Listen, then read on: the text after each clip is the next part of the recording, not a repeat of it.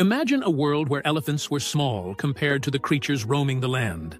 Just 12,000 years ago, this wasn't imagination. It was Earth during the Pleistocene epoch, home to the most impressive collection of giant animals our planet has ever seen.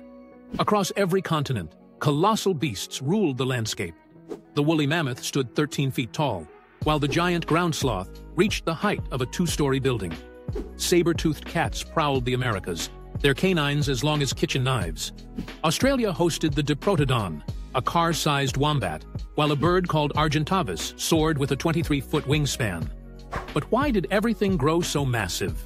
Scientists believe it was partly due to abundant food sources and lower competition. The cold climate also favored larger body sizes, as bigger animals retain heat better.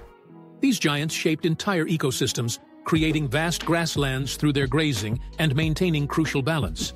Then, around 10,000 years ago, something changed. As the Earth warmed and humans spread across the globe, these magnificent creatures began disappearing. Today, their bones tell us stories of an age when giants walked the Earth, while their modern relatives, elephants, sloths, and big cats, remind us of their incredible legacy. Perhaps most remarkably, some scientists now dream of bringing these lost giants back through genetic engineering. Could Earth's future include the return of its ancient giants?